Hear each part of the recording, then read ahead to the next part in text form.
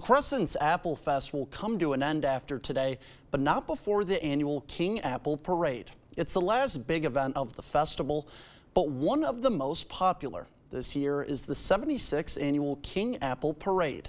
The family-oriented parade brings multiple generations of the surrounding communities together year after year.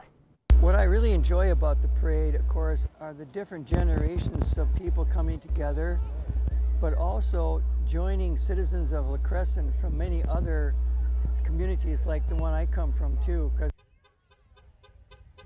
If you missed the parade but still want to celebrate the last day of Apple Fest, there will be live music and food vendors at the King Apple tent until 9:30 tonight.